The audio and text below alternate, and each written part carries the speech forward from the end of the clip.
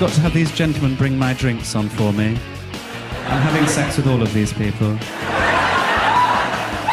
I know, lovely, right? Not the one on the right, he's very brutal. Okay. Ladies and gentlemen, boys and girls, please welcome to the stage, Lycett!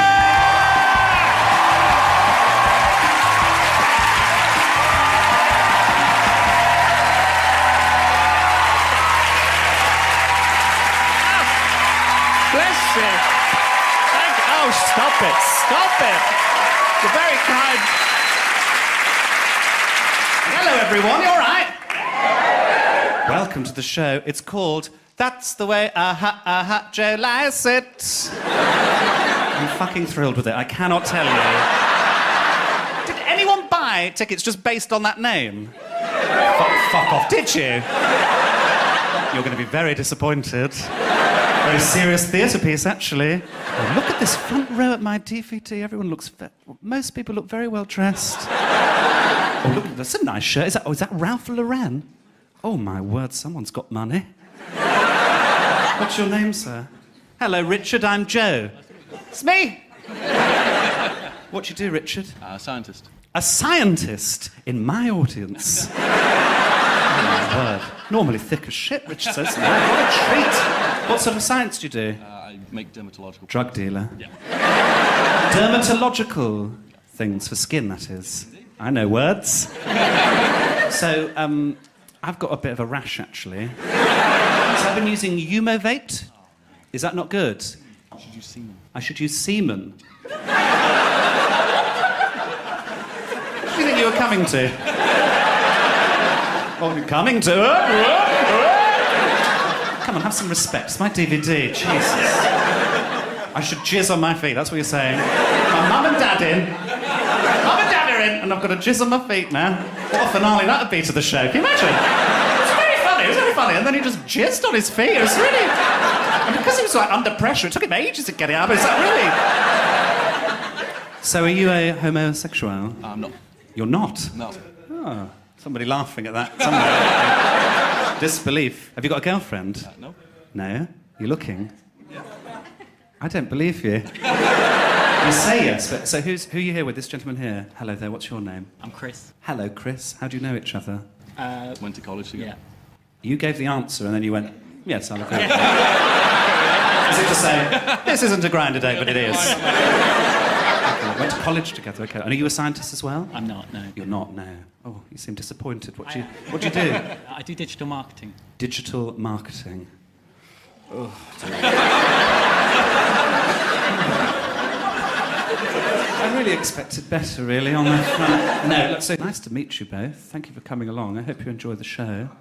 Have a lovely life. Bye-bye. I now need to get up with a level of dignity. Your dress is lovely. Where's that from? Tesco.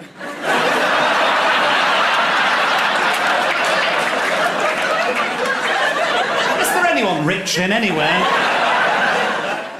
From Tesco? That's nice, though, from Tesco. Lovely. Wearing flip-flops, so everything going well for you? Really? Right, hang on, how am I going to do this now? I could do a yoga DVD, couldn't I? And this is the lying down. And that's the end. That's my kind of yoga. Did you like my kick? So, I pulled my back out when I did it, so... Worth it, though. Oh, gosh, lovely. Well, welcome along. Right, so there's a few things going to happen. There's a thing about... I feel like we should talk about parking fines. Some recognition in the room. I got a parking fine last year, and I can... Yes. Hello there, hi. You didn't give me the parking fine, did you? I'm still looking for that bastard. I got a parking fine last year, and I contest all parking fines, because I do fuck all in the days, basically. It's quite funny what happened, so I thought, well, I'll pop that in the show. Then I did it on television. I thought, well, no one will watch that. I can still do it in the show. The thing went bloody viral, didn't it? I ended up on the Lad Bible. If you don't know what the Lad Bible is, it's very similar to the normal Bible, really. in that it's read mainly by homophobes. So, the comments. Oh, my God. Quite funny for a puff. Great. Lovely. So, yes, what I'll do... So, I'll do you a director's cut version of it, because a few extra things have happened. Basically, this is a bit of helpful advice. I know we're in London and parking's a nightmare here. There's a thing called a subject access request. It's part of the Data Protection Act 1998. I do fuck all in the days. What it is, you can request any and all information that a company or an institution has on you, and it's such a fabulous waste of their time, because no one's real dream when they were growing up, when I grow up, I want to be a parking prick. Like, nobody wanted that themselves. These people just want to coast through life. They don't want any extra admin. If you give them some, they hate it. They normally go away. This is an ongoing one, which isn't a parking fine, actually. This is... I was driving in the wrong lane, and they gave me a fine for that. I know, bloody squares. You killed like 3 people. Now, I'm not sure what I can say legally as to where this is. So what I'll do is I'll do a version for the DVD. This was in London. And a real version, this was Lambeth fucking Council.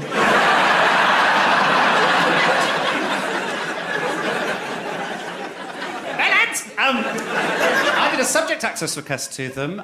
They didn't reply within 30 days, so they're breaking the law. And as you know, I love the law. So I sent them an email that included this sentence, just to give you an idea of the tone of the things I write.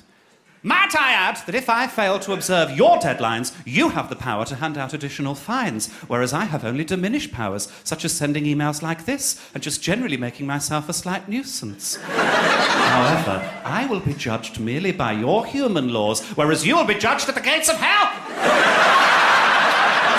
An idea of the tone of the things I write, okay? So now, this one...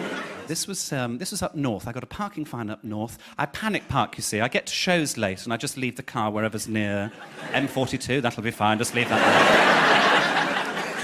there. So this one, I got up north. So, yes, I did a subject access request. Got an email from someone called Steph, who wrote, Mr. Lycett, I've passed your email onto the Freedom of Information team, as if they have a whole team for information. That means one person, and by that definition, I've had sex with a team of people.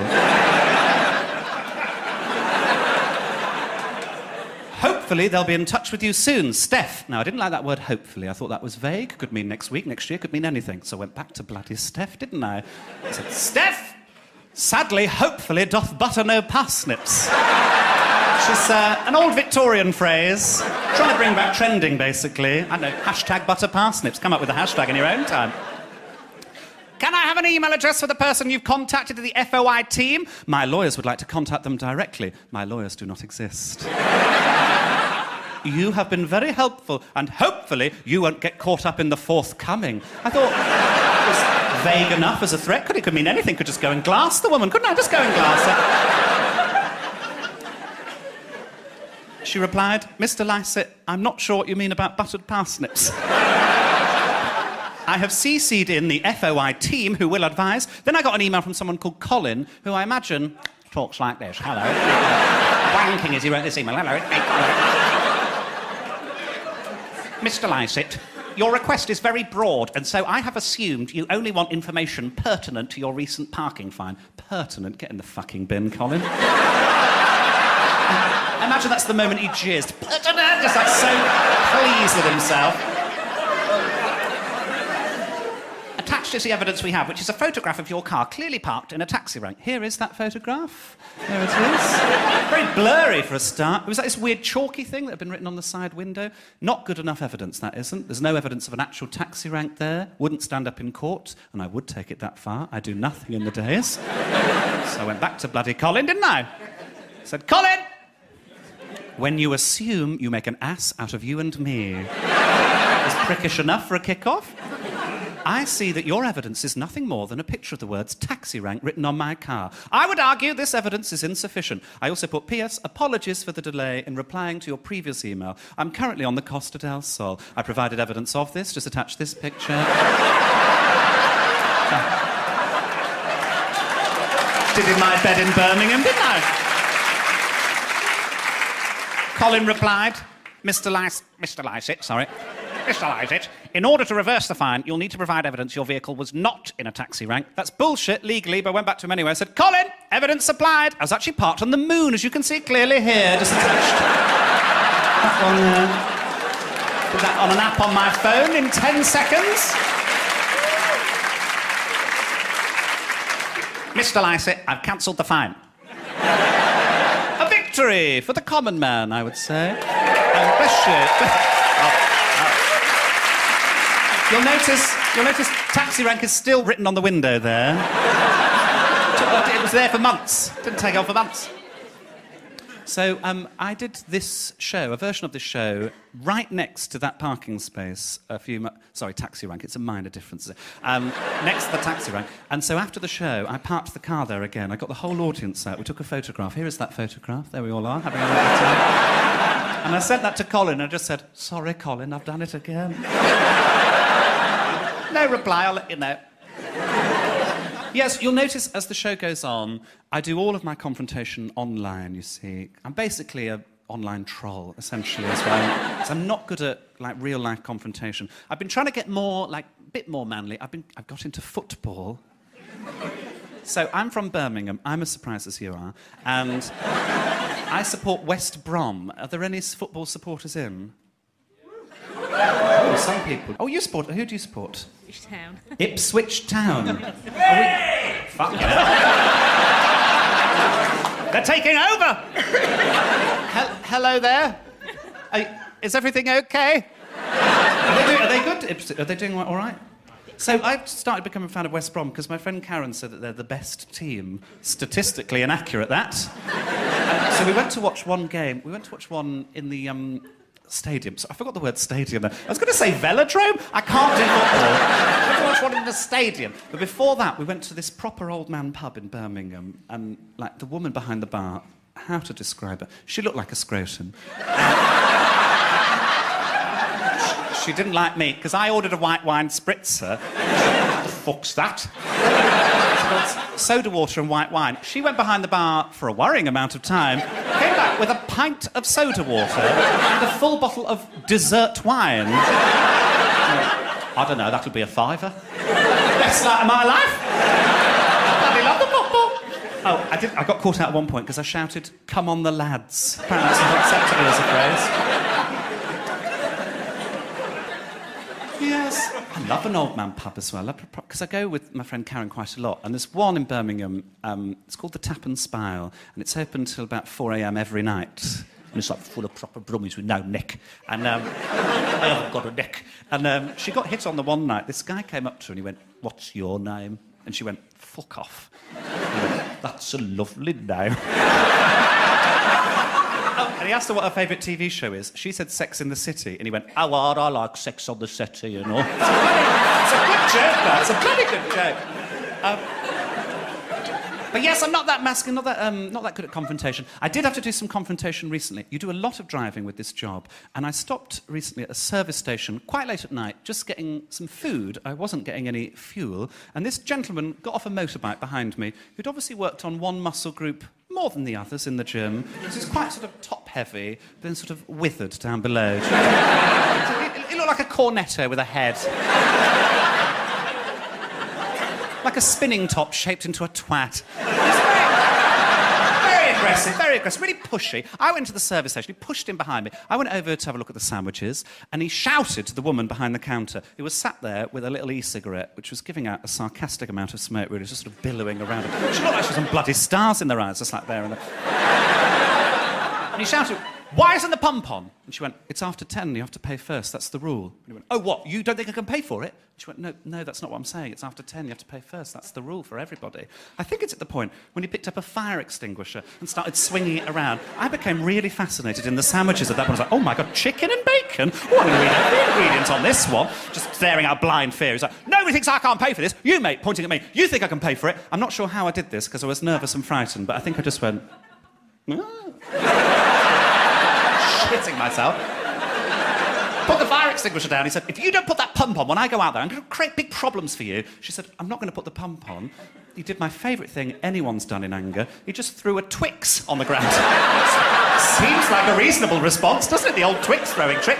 He went over funning out with his motorbike. I went over with a prawn mayonnaise, if you're interested. And she started scanning it really slowly. And I said, are you going to put that pump on? And she went, no. I was delighted, relishing in it. I scuttled back to the car, locked the doors. He tried to get back into the service station, but cleverly she'd locked the doors to there. So he tried to kick them in, but it didn't work. He's withered down below. So picked up a pack of fire logs, started swinging them at the 24-hour window. She knows it's bulletproof glass, so she was just laughing. Just smoke pissing everywhere. I started the car, tried to drive round, but I'm a polite driver. I'm not going to, like, beat my horn or anything. He was in the way. So I just thought, well, I'll eat the prawn sandwich, to be honest. It's not even... One thing I forget to do when I'm in the Ford Fiesta is... and I slipped that in, didn't I? Someone's got some bloody dollar, haven't they? Ford Fiesta. The lights are always sort of on, and there's a little switch, and if you go a little bit, it goes on to sort of mini beam, and if you go a bit further, it goes on to full beam. And because I was nervous and frightened, I clicked onto full beam, but very quickly clicked back, but essentially flashed him. He turned and looked at me through the windscreen with these fire logs, just staring into my soul for what felt like an eternity. I farted out of nervousness again. And then he just went, oh, sorry, mate, and walked out of the way! I stalled the car and drove home to Birmingham. It's a good night. It's a good night. Now, we, before the show, I asked you to send in some tweets. Did people see this? Yes. Okay. Yes. Before the show, yeah, I asked you to send in some tweets of... Because I've really got into gay puns, basically. It's one of my new favourite things. I'm slightly obsessed with drag names as well, because I've created a drag act, which is Nigella Farage. She's incredibly racist, whilst making a goat massaman curry is the idea. Some of the names of drag acts, lowest common denominator is my favourite. But this started because a friend of mine mentioned to me the Gay Olympics a while back, and I stopped listening to everything he said then because I was thinking of games that you could play at the Gay Olympics. He talked for like 5 minutes. I took none of it in and then just went, Jizkus! Really killed the mood with synchronised rimming, but it's a good one. It's a good one. Hot put. Yeah, there's loads. But so I asked you to tweet in because I've exhausted those. I asked you to tweet in with gay TV shows, and what my favourite with these is when someone has a go, but it's shit. You can see they've really tried, but you've had some genuinely really good ones as well. For example, this one from Lucy. Anton Dick's Push the Bell End isn't it's not a thing. Where are you? Lucy Campbell, where are you, Lucy? Give me a wave. Hello, Lucy, right at the back, quite right. Oh my God, you sent in loads. I'm a gay, get me out of here. King of the dildo, what? Keeping up with the cums, and you just put in brackets Kardashians. 10 followers, now we know why. The Big Wang Theory, I like that, that's good. And then instead of a touch of frost, a touch of cock. Dongs of praise, that's more like it. Dongs of praise! Well done. Jennifer liked that. Fresh Prince of Bel End. Yeah. Third cock from the bum, that's nice. That's a nice, sweet one, that one, isn't it? Lovely.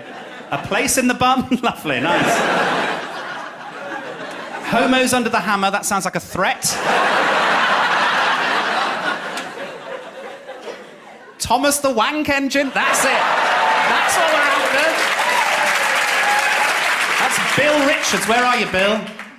Hello. Oh, sorry, you weren't expecting to be...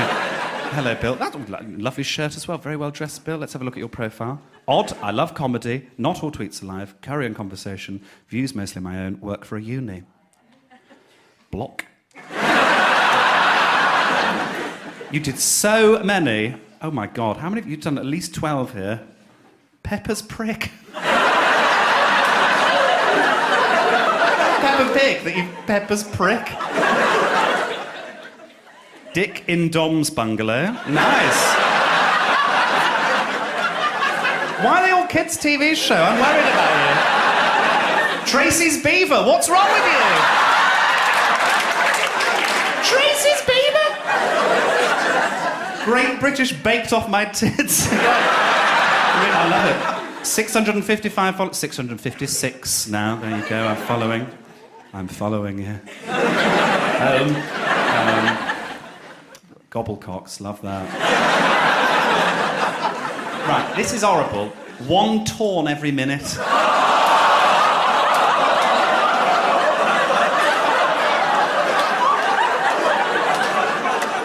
I'm worried about all of you. I'm really worried. Round of applause for everyone who sent those in. They're so good, so funny.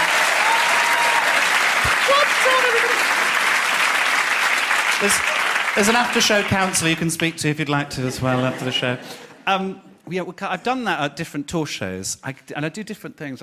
We did gay landmarks in Salford when I did a show in Salford, and people did things like Anal of the North, that kind of thing. Somebody tweeted in, ouch fists. It's sort of so wrong it goes out the other side, that, doesn't it? Completely unacceptable. Let's move on. I want to talk to you today about Birmingham. So, yes, I'm from... are you from Birmingham? Oh, which part of Birmingham are you from? Tamworth. Not Birmingham at all. Tamworth. OK, lovely. Are you from Birmingham as well? Where are you from? Great Bar. Oh, lovely, smashing. I'm from Hall Green. Do you know it? Very well. Very well. Not that well. You're not outside my house. Because there's a Waitrose in Hall Green. That's the thing. That we get the idea of the sort of quality of. I was outside the Waitrose. You don't have a Waitrose in Great Bar, do you? Not that I'm aware. No, you don't have roads in Great Bar. You just sort of wander around vomiting on one another, don't you? Yes, I was outside the Waitrose in Hall Green the other day. I saw a squirrel eating a croissant. That was too much for me. Oh, and there was a woman on her telephone the one day. She's speaking so loudly, and she went, "No, it's Colin apostrophe S because it's the racist opinion belonging to Colin." Colin sounds like a hoot, doesn't he? We've got an Aldi now. That's what we've got as well. That's caused upset with the locals. I like it because it's the only place you can buy a pint of milk and a wheelbarrow wheel in the same shop. It's a great thrill. But yes, I live in Hall Green with my mother and father, Dave and Helen. Great couple of lads. All right.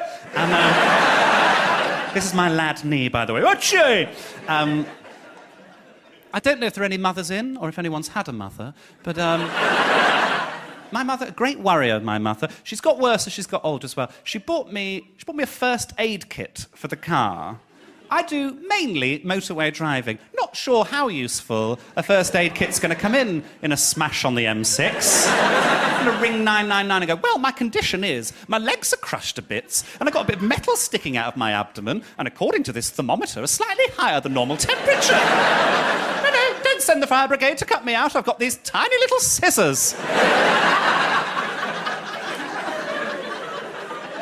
She's also on social media as well. She searches my name to see what I'm up to when I'm away from home. She's not going to be pleased with Tracy's beaver, I can tell you that for a fact. She started replying to my tweets, and I try, jokes and one-liners on Twitter. I did one as an example. It was, did you know it takes 36 muscles to smile, but only one muscular guy in the gym to give me a boner? It's a silly throwaway joke, nothing to worry about. She replied, no, I didn't know that. Thanks, son. Got her back, though, because Wimbledon was on, so I did a Wimbledon joke. It was, why, when women play tennis, do they sound like they're having an orgasm? And why does my mother play tennis in the bathroom? She was livid! 120 retweets. Spin on that, Helen. It's a good day. So, yes, live in Birmingham. Birmingham was described recently on Fox News, the reputable news source that is Fox News, as 100% Muslim. Salam alaikum. Alaikum salam is what you say back. Don't worry, we'll work it out. It's interesting that, because I was in the Middle East when that news came out. I was doing shows. I was in Abu Dhabi, Doha, and Dubai. Friends of mine told me not to go to the Middle East because they said that they don't like, and I quote, my lot, is what they said. Not sure what they mean by my lot, presumably fly fishers. They jail homosexuals in those countries. Not sure of the logic of that one, really. Oh, you like men? We'll put you in a box with some. Not a punishment. Come on, try harder, lads. I thought that they stoned gays to death out there, but it's just that gays can't catch. Right. Structurally, a very good joke, that, but it's on the edge. I agree. Now... 100% Muslim. I said 100% Muslim. There's a sort of truth in it. There's a lot of Muslims in Birmingham, a lot of all cultures there. We're known for being multicultural, quite good at it, really. Our next-door neighbour's a Muslim. Saj, he's a lovely guy. Loves a fucking power tool on a Sunday, but he's a lovely guy. Oh, shut up, Saj! One of the most famous Muslims in Birmingham is Malala Yousafzai. I don't know if people are familiar with her. If you don't, she's brilliant. She's an 18-year-old schoolgirl who was shot at by the Taliban for wanting to be educated. She now goes to Edgbaston High School for Girls. It's a private school. I don't think she pays the fees. I personally would hate to go to school with Malala Yousafzai. Can you imagine show and tell day with Malala, where they're like, OK, class, what have you brought in? Sally, let's start with you. And Sally goes, I've brought in this papier-mâché cat. OK, anyone else bring anything? Malala, did you bring anything in? This Nobel Peace Prize. Sally, you're a piece of shit. I'd hate to be a teacher as well. You want me to tell Malala off for anything? What are you doing on your phone, Malala? Texting Barack Obama, actually, so... Oh, sorry. Sally, you're a piece of shit. Poor Sally, just made her up. No, I was annoyed about that. I was annoyed when that news came out. I'm annoyed with Donald Trump as well. Little side project I've got going on. I'm trying to book Syrian refugees into Donald Trump's hotels. What's going on?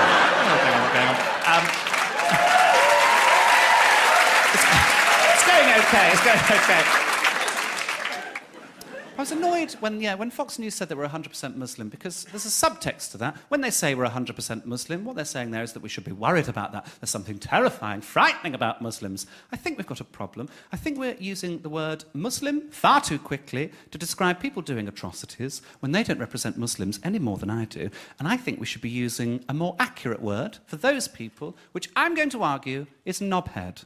There'd be levels of knobhead. You'd have a moderate knobhead, all the way up to fundamental knobhead. And if we all did it, the news would have to catch up. They'd have to go, today, 2 knobheads bombed a car. They'd have to do it if we all did it. And it wouldn't necessarily be to do with just terrorist activity. Any knobheady activity would get the knobhead word. I've thought of some. People that wear a festival wristband after a festival.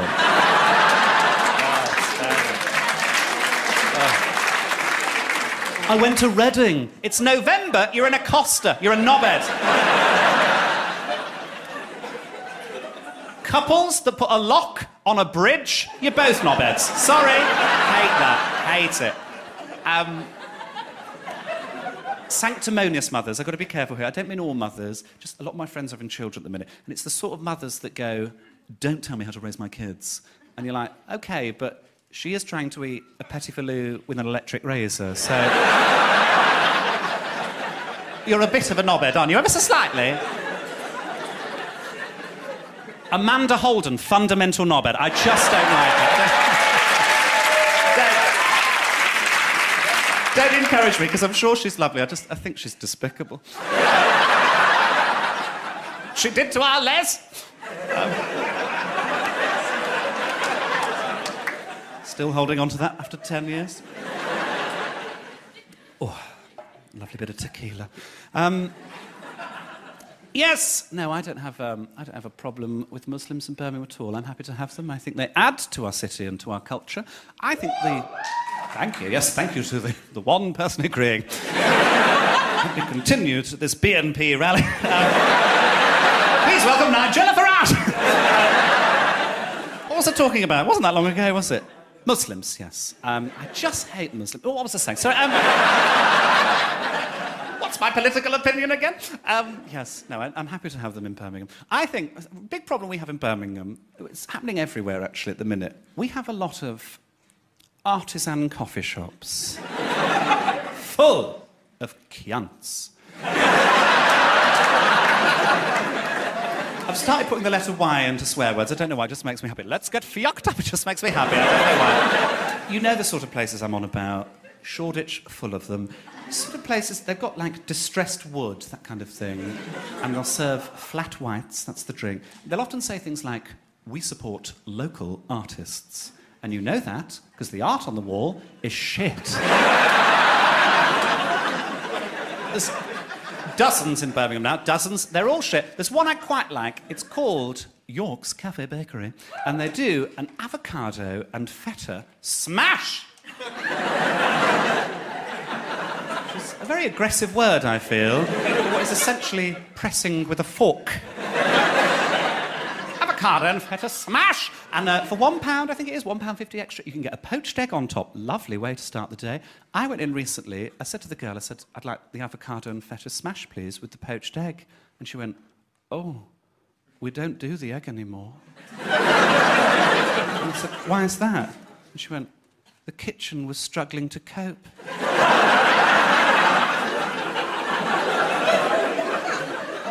When I hear the phrase, struggling to cope, I think of, I don't know, a single mother trying to juggle a career, childcare, heartbreak. I don't think of someone cooking a fucking egg. So I'm boycotting there now, But I do occasionally send them an email. Just with the subject line, struggling to cope. And a picture of me cooking an egg.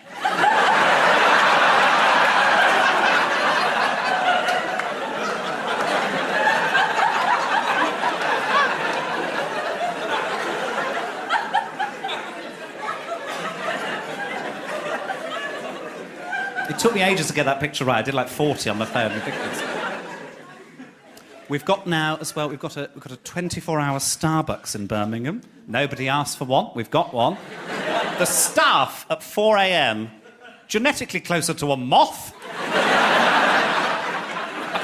I went in at 4 a.m. It's only the once. I came back late from a show. I thought, I'll treat myself. I'll have a hot chocolate. Guy behind the counter obviously couldn't cope with daylight or anything. He was like, can I take a name? And I said, yeah, it's Joe. Can I ask why? He went, just in case the order gets confused. Looked around an empty Starbucks. I shuffled along to the service counter. Took him ages to make it. And then he went, hot chocolate for John. So to make a point, I just waited. Well, John will be here in a minute, won't he? Oh, he loves a hot chocolate, our John. I suppose it's gentrification, isn't it? It's happening everywhere. I don't mind it really, because it's nice to have nice places to go out and whatever. I think my issue with it is that it jumped up at me, because I didn't go out for a while, because I was writing a sitcom about gay pirates. But I only got 2 lines of dialogue, which is one of the characters goes, where's the treasure? And then somebody else goes, you're a treasure. That's what I got. Something in it. Then I started going out, and there's all these jazzy bars now, all these sort of quirky places. There's a gin parlour in Birmingham now. I went into the gin parlour, I ordered a gin and tonic. I thought that was appropriate. Very quirky guy behind the bar, tattoos, piercings, beard. He was like, we have 200 different types of gin. Is there a type of gin that you've had before? I was like, yeah, I think it was Asda Price. I think it was. Didn't have it, so not that exclusive. Had a vodka Diet Coke in the end. And I got chatting to this guy who was very thin and very pallid. He looked like someone had dressed up a mini milk. He didn't look right. And he was chatting at me, mile a minute, for about half an hour. And then after about half an hour, he went, oh, I've lost my Coke. And I think because I was drinking a Diet Coke and I was a bit drunk, in the moment, I thought he meant Coca-Cola. So I was like, well, where'd you have it last? He's like, in the toilet. Like, there's no flat surfaces in there. You must have left it on the floor or something. He's like, no, I've lost my Coke. I was like, well, I'll get you some Coke. Still thinking he meant Coca-Cola. He's like, what, do you know a dealer? I was like, don't see how that's relevant. I mean, I know an art dealer I could call in the morning, but that seems very off-topic. I was like, I'll get you some Coke. So I started walking to the bar and then realised on the way to the bar what he actually meant. I'm now on a drugs run for some stranger. How did this happen? And I don't take drugs. I've no idea how you procure drugs. I know you can order them online now, which I find absolutely hysterical as an idea, that they can go, sorry you were out. We left 50 kilograms of smack with your neighbour. Did my cocaine arrive? No, but Saj is really mowing that fucking lawn. No idea how it works, do I? So I needed a wee, so I thought, I'll go and have a wee, I'll work out what to do. So I went into a cubicle, because I get stage fright, I can't urinate next to other men, and thank you for laughing, it helps.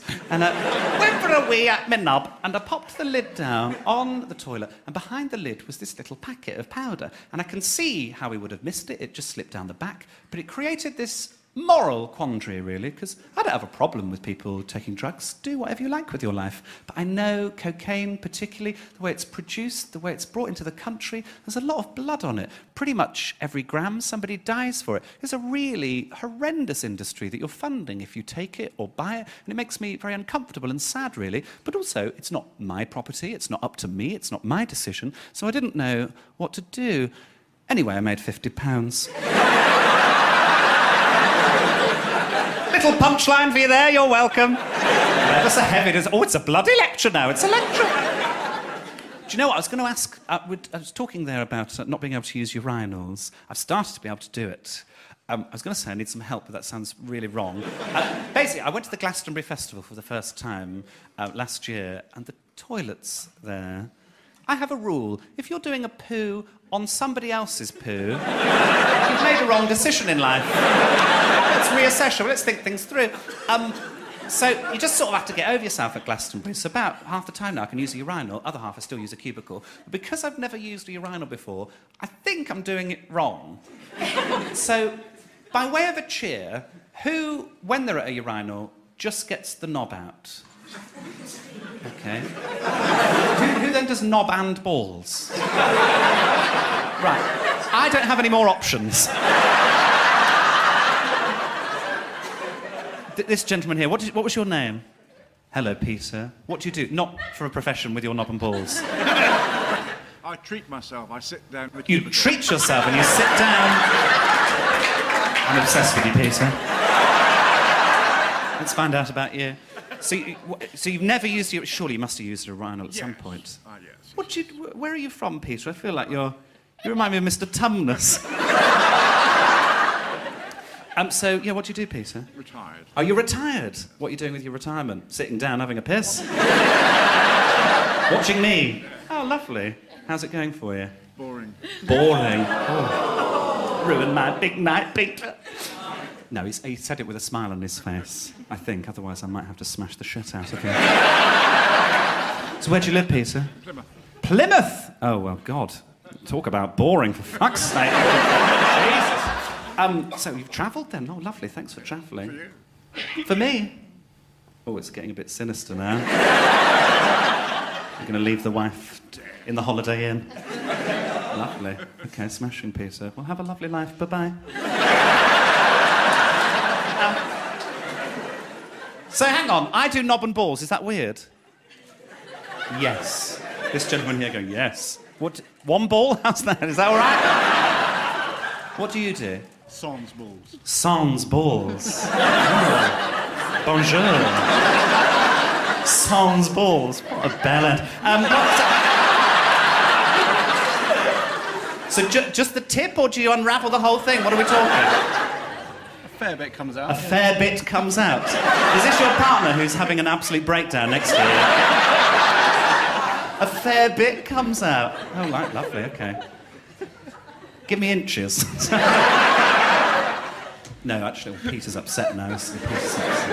Peter's goes all the way down to the bottom and rattles round, I imagine. One day I might just do full trousers down. Fuck it, skin to the wind. Let's move off my knob. Yes, I want to talk now about my friend Claire. She is from Dudley. They have very thick accents in Dudley, you'll be familiar. She talks like that, like she's waiting to die. I love Claire, but she's a few condoms short of an orgy. She microwaves her clothes to dry them. She never cleans the microwave, so she always smells of baked beans. Coarse is the word for her. She's one of those friends you sort of feel like you have to apologise for her. You find it quite funny at the same time. We went to watch Mad Max at the IMAX. Brilliant film, recommend it. But midway through, there are these chastity belts. And she leant over to me very loudly in a very busy IMAX and she went, "Those chastity belts are shit." I said, "Why'd you say that?" And she went, "Well, as I always say, if you can get a poo out, you can get a knob in.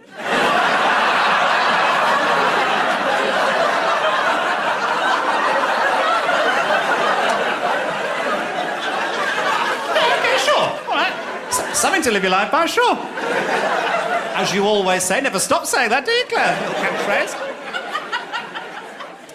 Oh, and she's so bad with men, dreadful with men. She'll go through a different boyfriend every sort of 2 or 3 months, and you know they're a bad egg, just based on their name. She'll introduce me, she'll be like, this is Zane, or Adolf, or something. You just know. And last one, so awful. She came round, she said, he's got this new sex thing where he likes to ejaculate on my face and take a photo of it. I said, that's dreadful. And she went, and I don't know what face to pull. It's a valid question, isn't it? You go like, thank you. Or do you go like, Sasa? No Snapchat filter in the world for that, is there? Yes, and she gets so drunk as well, because we go out gay clubbing. We'll club a gay to death maybe once a month. So pleased with that joke when I wrote it. It's like, take the month off, Joe, fuck it. Because it's just a play on words as well. And I don't really engage with the gay community that often. There's one gay club which I love. It's called Hard Cock Life. And it's a gay hip-hop night. And it's so... It's because it's very camp gay men paired off with very aggressive, often misogynist rap lyrics. So it'll be like, smash her in the pussy. Yeah, smash her in the pussy! That's really good. I don't know if it's an avocado and feta smash in the pussy, I'm not sure. It's a very good night out, but she gets so drunk, Claire. I had to put her in a cab before midnight the other week. She got this bag of chips covered in curry sauce. She's not very graceful in heels at the best of times. She looks like when I put toilet rolls on my cat's legs. She's just sort of like... Just not with it. The taxi driver spotted her a mile off. He's like, you're not coming in this cab with those chips. And she went, all I want in my life is these chips. That's all I've ever wanted. He's like, if you soil the cab in any way, you'll have to pay a big fine. She's like, I won't, I promise, I just want these chips. He was like, all right. I opened the door for her. She tripped and just pissed the chips into the cab. All over the window, into the chair. And because she was so drunk, she just went, shh. It was like pushing them into the road. She's not right. She's not right. When she gets drunk, she comes up with these little wisdoms, these little philosophies. And one of them I'm trying to live my life by because I think it's absolutely brilliant. Claire thinks if somebody's difficult with you in life, awkward, making your life hard for any reason, shouldn't try and rationalise with them, shouldn't try and speak to them on their level. You should try and out-weird them. Which came in very usefully for me recently in my local post office. There's a woman there. She's been there about 20 years. I don't like her. She's smug, is the word. One of those faces that's so smug it sort of folds into itself. Do you know what I mean? Like, She looks like someone's punched a quiche. And she's called Lorraine. No, you're better than that. And she's always got some quip, some line. I went in with my passport form, and they do a check and send service at the post office, and she licked her finger and she went through it. And she went, your referee has spelt neighbour wrong. And I went, what? She's like, it's missed out the H on neighbour. You'll have to fill it in again. I was like, surely that's all right. And she went, no, there can be no risk of any confusion as to what that word means. You'll have to fill it in again. Pushed it back at me. I thought, I'm not having this. It takes ages to fill out that form. You have to send off for it. You have to get a referee. I thought, I'm not having it. So I thought, I'll be a bit weird with her. So I went, oh, no, sorry, he's not my neighbour, he's my doctor. She went, what? I said, he's misspelled doctor. So doctor's obviously spelled D-O-C-T-O-R. He spelt it N-E-I-G-B-O-U-R. He spelt doctor wrong. And she went, no, that clearly says neighbour. Oh, does it?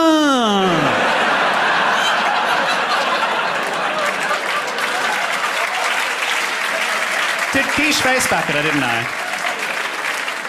I've been weird with people in real life, but my main work being weird with people is online, as I've said. A few examples of the sort of things that I do. There's a Starbucks that I know in Cardiff. It's not a 24-hour one, but they are next to a Strada. And so whenever I'm in Cardiff, I'll tweet the official Starbucks account with things like this. FYI, I'm on your Starbucks customers-only Wi-Fi, but I'm actually next door in Strada having a Prosecco, and I don't give a shit.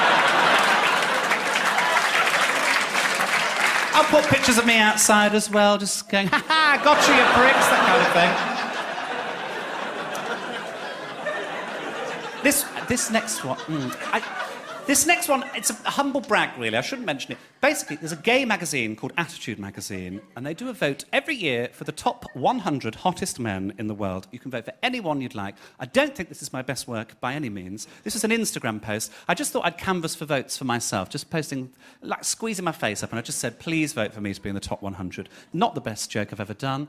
Didn't think of it again until Attitude got in touch and invited me to the awards ceremony where they give out this magazine, the Top 100. Nice of them to use my body on the front, isn't it? Saw people in this, so like proper Hollywood, so like Channing Tatum's at number 2, you've got Liam Payne from One Direction, Chris Pratt from Hollywood, David Beckham's at number 8. Somehow, as a result of that joke, I'm the 10th hottest man in the world. There's the picture. Lot of Photoshop going on there, lot of Photoshop. Daniel Craig's at 13, I'm hotter than Daniel Craig! So Katie Price is at the awards do where they give out the magazine, and she treats this thing like my mum does with the Matalan catalogue, because she's going through and going, oh, that would be lovely in the living room. The joke there is she's a slag. Now, just in case you weren't sure what the joke was there. No, I shouldn't have mentioned that. I shouldn't have mentioned it, because it's a humble brag and it sort of belittles my main work online, which is very important work, actually, very serious work that I do. My main work online is I reply to Cheryl Cole's Instagrams. Very serious work. No, it's not Cheryl Cole, it's Cheryl Fernandez Knobhead. That's it. She's one of the worst culprits for what I call the posting of the bullshit quote. Not very famous, attractive people do this. A lot of models do this. They'll post a quote, normally to Instagram, that feels like it has some meaning, some worth in your life, but it absolutely doesn't. Here is an example of one such quote that was posted.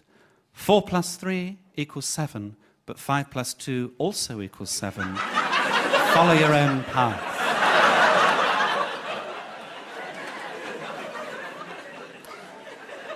So I did one of my own.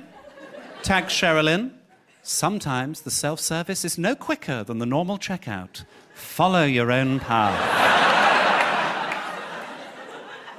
I did another one as well. Sometimes the sat-nav hasn't updated yet and takes you down a road that doesn't exist anymore. Follow your own path. You get the gist, you get the gist. I've gone one further as well. I've set up my own hashtag. It's hashtag bullshit quotes I just made up. And I have 2 rules. I can't have thought about the quote for longer than 10 seconds. And then I post it, whatever it is, in a nice font onto Instagram, tagging the sort of people that do this. So Cheryl Cole, the Kardashians, Cara Delevingne, she can get in the fucking bin. It's this sort of thing, just to give you an example. Life is for the living. If you're not living, you're dead. Feels nice. It feels there's a rhythm to it. Means nothing. Made it up in 10 seconds. This one's a sciencey one. In science, a negative attracts a positive, which is why I think you're a twat. And then my absolute favourite, which this is done so well on social media, I'm so proud of this. Life is like a box of chocolates. It doesn't last long if you're fat. Good old wholesome advice, that one, really. If you see these, please @ me in or put the hashtag. I love reading them. I might make a blog of them or something. I just think they're fascinating insight into humanity at this stage. One person I wasn't familiar with before, a few people linked me to, is a pornographic actress. Watch out. She's called Isis Taylor. I can't put a picture up for legal reasons, so I've done a drawing. That's my drawing of her. She posts a lot to Twitter. She also, foolishly, on one occasion, posted her email address.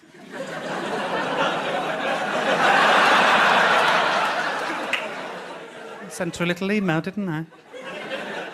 Dear Isis, I have been a loyal and devoted fan of your work as an actress for a number of years now, and have long thought that you are a beautiful and talented performer. However, my opinion of you was changed after I read a recent front-page newspaper article about you. I am shocked and concerned, Isis, to learn that you have taken over swathes of Iraq and eastern Syria.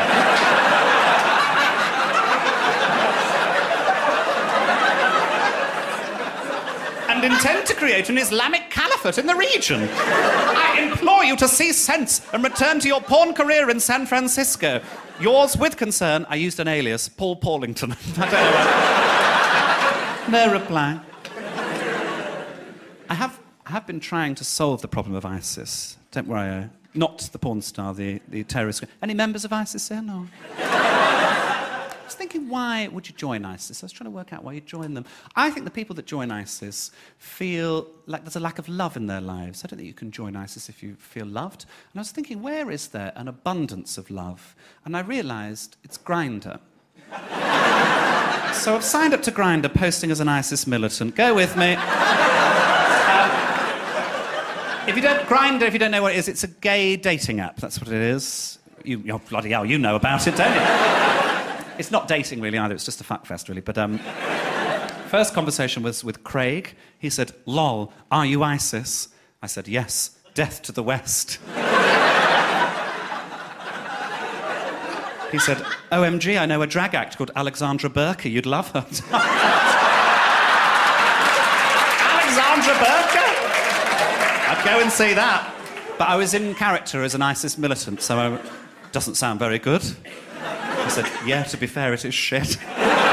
Wanna meet? So success, somebody willing to love someone from ISIS. Next one was James. I was pleased with this. James put, "Wanna blow?" I said, "What building?"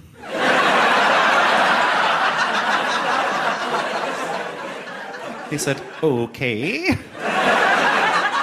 "Tell me more about yourself." I said, "I serve the Islamic State." He said, "I serve in Wagamamas." And then I didn't reply for a bit because I was a bit busy. So then he sent me another message. He said, "Tell me, if you could do anything, what would you want to do to me?" So I said, "I would destroy you and your civilization." He said, "That's hot." "Where shall we meet?" I said, "In hell." I said, "Is that a nightclub?" It probably is somewhere. Final one. Oh, Barry, bless Barry. He put ASL, which means age, sex, location, if you're not familiar. I said, 18, male, Syria. He said, "Syria, question mark?" I said, "Yes, I'm serious." He said, "Ha, I'm in Milton Keynes." I said, "Milton Keynes is full of whores, we're all going to hell." He put, "OMG, tell me about it." Yeah, he's just so funny, so funny. Ongoing project, that one, ongoing. I did have to be weird with someone in real life recently. I went on a stag do. Oh, right. I'm trying to get that right. I think it's all in the neck. Fucking what? Like, that's his place, isn't it? It's amazing how close to vomiting that is. Is it there? That's it, close. This is a front for insecurity. I've got it. Struggle to connect with my father. I've got it. I'm actually quite lonely. Yes, I've got it. No, I didn't go with absolute lads like that. I went with old school friends of mine. We went to Lisbon. They have a nickname for me, which is why we've done the show at this theatre. It is the Duchess. So I am the Duchess at the Duchess. It sort of fits, doesn't it, the nickname? They've got a whole backstory for the Duchess. The Duchess has a butler called René. I don't know why he's called René, but I love it. And René will provide people for the Duchess to make love to that he's found on Tinder. I'm obsessed with Tinder. If you don't know what I'm on about, it's a dating app where you get a little picture of a human, and if you like the look of them, you swipe right, and if you don't, you swipe left, and you never hear from them again. Quite an abrupt way of measuring a human, I feel. It wouldn't work in real life. You wouldn't walk around a bar going, "No, there's a bit much." Maybe you would. I don't know how you live your lives, but they're nice guys. They're nice guys. We've been friends for years. But there was a new guy on the stag who I'd not met before, Johnny, in the TA. Johnny actually works mainly in financial services, but he went on about the TA a lot. I don't even know what it stands for. I think it just means the army. I don't know. How would I describe Johnny? A full Chianti would be about right. He'd met gay people before, he'd met straight people, but he'd not met anyone bisexual. I'm bisexual. I'm not sure if that was made clear to you at the door. Out of interest, are there any bisexuals in? You don't have to cheer if you don't want to. Oh, loads of you. Hi, hello, welcome. Somebody down here. Great, marvellous. Do you get when you say you're bisexual, are people confused by that sometimes? Yes, you're nodding. So this is the thing. I get it's confusing, because I was confused when I first emerged sexually. My first kiss, when I was about 16, was with a woman outside the Snobs nightclub in Birmingham. If you don't know it, the name is ironic. And we were both very drunk, and she burped in my mouth. And that triggered my gag reflex. So I was then sick on her shoes. No, they're only from New Look, chill out. But it made me think for a long time that I was full gay, because I thought that women made me physically sick. That's what I thought for a long time.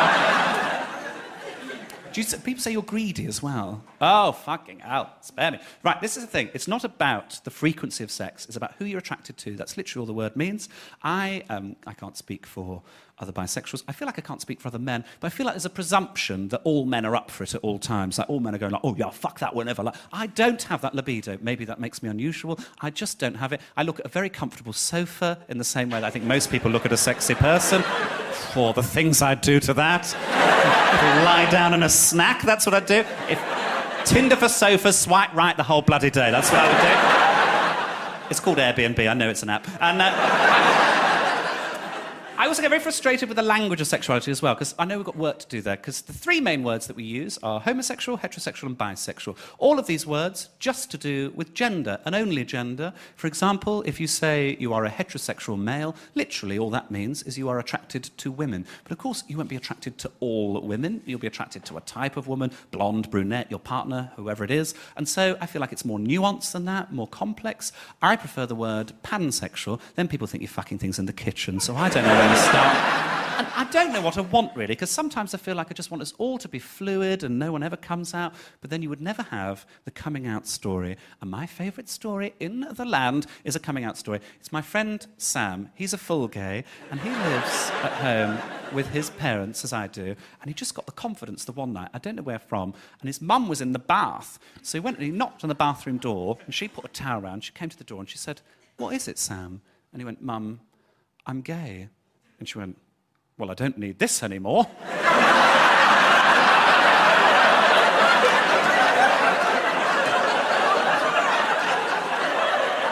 I said gay, not incestuous. Running for the towel. I love that story so much, I love it. So, yeah, I get that it's confusing, and I'd happily have a conversation with anyone about it at any point. I think sexuality is fascinating. I think it's something we should talk about more, really. But, Johnny, in the TA, his response to his confusion was to sort of try and bully me. It was the worst form of bullying because it was sort of undercurrent, so you couldn't prove it, but it was constant. It was things like, I think this reveals a lot about him. Every time he got drunk, he kept getting his knob out and showing it to me, going, "Oh, you like that, don't you?" Bloody don't like it, Jesus. It's a car crash of genitalia. His knob did to my knob. You know when you touch a snail on its eye and it goes, "Oh." Wow. Turned it into a vagina. I told Mum that he kept getting his knob out, and she went, "Too much Afghanistan." What does that mean? Like there's a perfect quantity of Afghanistan about it. Oh, no more Afghanistan for me. I'm so full of Afghanistan. He presumed I was gay. Often people do. How could you? I don't know how. But it's fine. I think it's interesting. When I said, "Oh, no, I'm actually bisexual," I think he thought I was asking for sex advice with women, because he immediately went, "Oh, well, women like to take control in the bedroom." I thought, well, I didn't ask, but let's see where this goes. "Well, when I'm with a girl, I'll be like, go over there." Why is she over there? How long's your cock, Johnny? "Yeah, you've got to be the boss in the bedroom." I haven't got time for invoicing. Do some accounts midway through. Oh, this was awful as well, because he was really hypersex, like really high libido. We're in central Lisbon. This girl walked past us, and he leant over to her and he's like, "Oh, she's fit, isn't she?" I was like, "She's clearly underage." "There's grass on the wicket, let's play cricket." People are still saying that sort of thing. So to appease it, I made up my own rhyme. "If you want to be a gent, get their consent." You know, it's a fun one. Could have hashtag feminism. And I didn't want to be at loggerheads with him for the whole time, because I've never been to Lisbon before, so I wanted to see that. I hadn't seen my mates for ages, so I thought I'll ask him about his life, see if I can get him to open up. So I said, oh, what's it like being in the TA? How does that work? And he went, oh, well, probably go on a tour in the next couple of years. So, oh, a tour? What are you doing? Art centres? Theatres? Just keeping it light. And he went, no, this isn't a tour like what you do. This is proper war. Proper war? Somebody's not done a gig in Wigan, have they? I mentioned Wigan, I actually love Wigan. The reason I mention it is a good friend of mine, Karen Bailey, she's a stand-up, and she has this rule which a lot of comics abide by. If you do a gig and it's hell, and like you die on your ass, you spend the money on something you want rather than on your bills. And I've wanted this necklace for so long. It's a little trumpet. It's called the Blow Your Own Trumpet necklace. But it's £110. I just can't justify that. I couldn't justify that on a necklace. Then I went to Wigan. I did a gig for £120. They were homophobic. They hated me. Thank you, Wigan. Favourite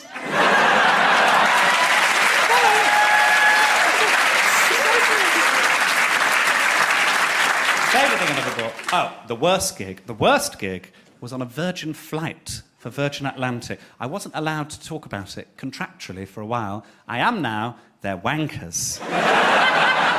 I agreed to it on the basis the people on the flight would know some comedy was happening. They didn't.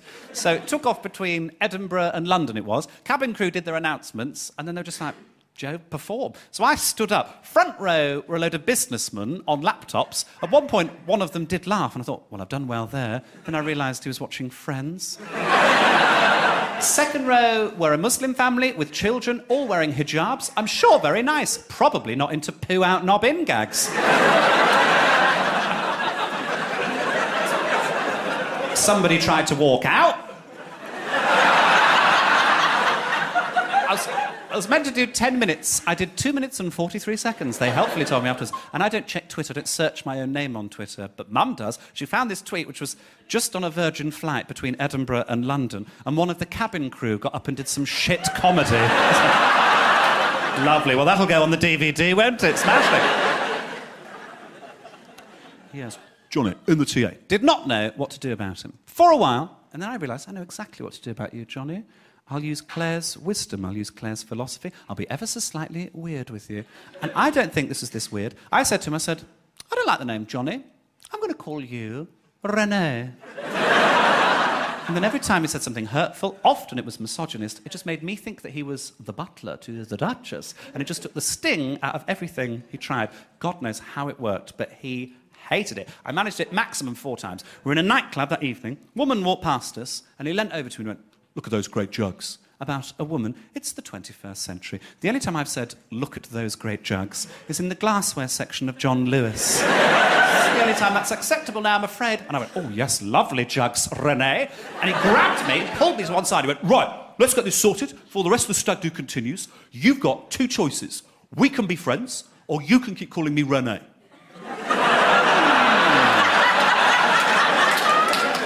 Do you know what? I'll take route B, please, René. I didn't. I agreed to it reluctantly, because I was trying to be diplomatic and we were sharing the same hostel together. Lads. And I just avoided him for a couple of days. That's what I did. I did go into the group the one day. I said, oh, I'm just off to the shop to get some shampoo. Does anyone want anything? And he went, oh, can you get me some condoms? So I bought him a pack of condoms. And he looked at them and he went, oh, I don't like these. They're too tight. Any condom you buy, you can fit over your own head.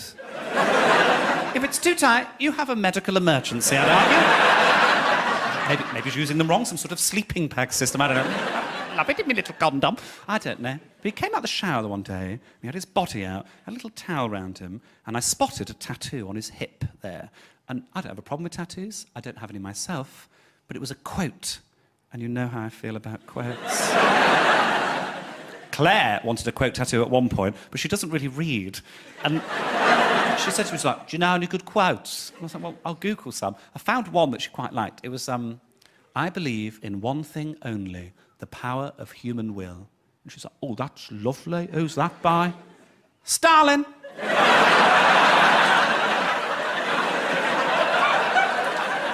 I'd Googled quotes by evil people. That's what I'd done. She could have had it. She could have had it. So I get it, you know, Get a quote tattoo, fine, do whatever, I don't care. But just make sure you've read the book the quote's from. Because I said to Johnny, I said, oh, can I see what that quote is? And he went, oh, yeah. A few of the lads in the unit who got drunk and got tattoos. Can't remember what it means exactly. It says, cogito ergo sum, which I think means I think I am. Now, some of us may know this. It means I think, therefore I am. So he was close. And I thought about it for a minute. I said, Johnny, you do know that quote's by a guy called Descartes. You do know Descartes' first name was René. What was that? Google it. And he Googled it. Oh, fuck off, we shall scratch it out. In for a penny, in for a pound. Says, you do know Descartes was a very prominent homosexual. He wasn't. I just made it up. And what that quote means is, I think, therefore I am. And what it means is, even if you think just a little bit that you're gay, you are gay. That's what it means. That's true. We are not friends. We are not friends. He found out I was doing stand-up about it. He was ever so upset, rang me up. I said, don't worry, I've changed your name. They don't know you're called Peter. What I'm going to do is I'm going to tell you a final thing and then I'm going to fuck off. So this is my favourite thing that's come as a result of me being a bit weird with somebody online. A friend of mine was looking for somewhere to live in London, which, as I'm sure you're aware, is quite expensive, quite difficult increasingly. He found somewhere on Gumtree that looked kind of promising, did a bit of emailing back and forth, realised pretty quickly this is probably a scam. And so he sent all the emails that he'd done already over to me and just did the subject heading, do your absolute worst. A girl called Gemma, who was supposedly advertising this property, I sent her a fresh email. I said, hello, Gemma. I'm contacting you regarding the apartment listed on Gumtree. I'm interested in a viewing and wanted to arrange. Regards, Joe Lycett. Used my own name on this one. I got a reply. Hello, Mr. Joe. The flat is situation in the London borough of Islington, a beautiful area with parking facilities. I had a look on Google Maps for the nearest facilities. They are Pentonville Prison.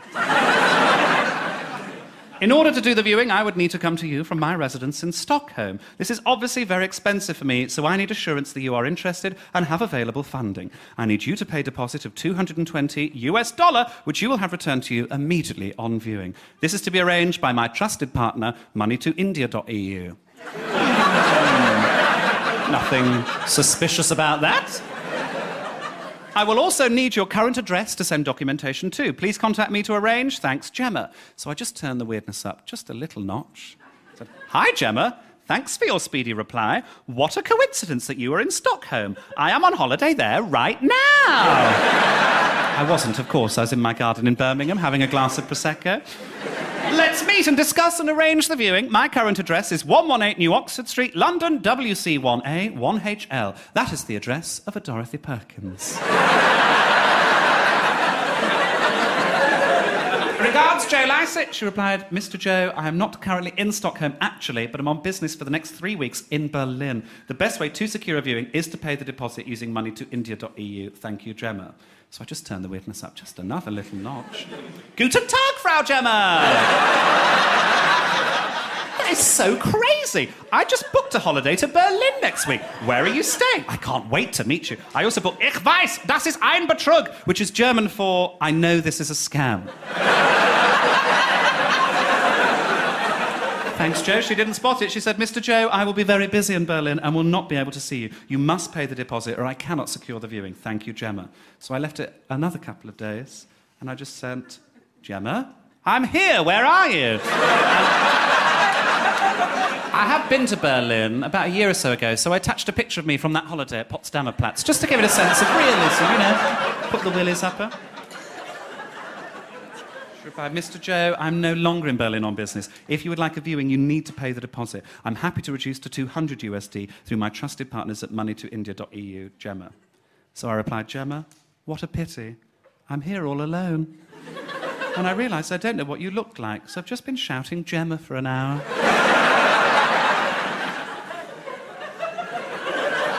I suppose I will have to pay the deposit. I hope you don't mind, but I have an old friend who works at the FBI, and I'm just going to ask him to do a quick check to make sure this isn't a scam. Thanks, Joe.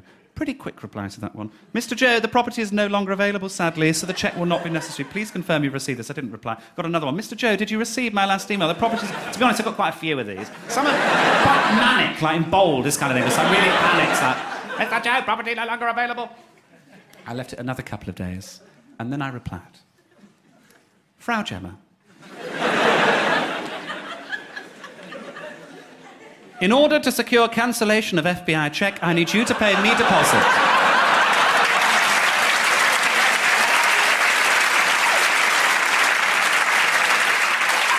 Of 300 USD through my trusted partner, money2joe.org. Either that or perhaps just an apology and a promise that you'll stop trying to scam people out of their money and find a more honest way to make a living, wherever you're based. Thanks, Joe. To be honest, I didn't expect to reply to that one, but I did get one. Mr. Joe, I'm sorry. I promise to make a better life. Gemma. So I replied, Gemma, apology accepted. And remember, money isn't everything. Often the Prosecco in Aldi is better than the one in Waitrose. Follow your own path. Thank you so much for coming out.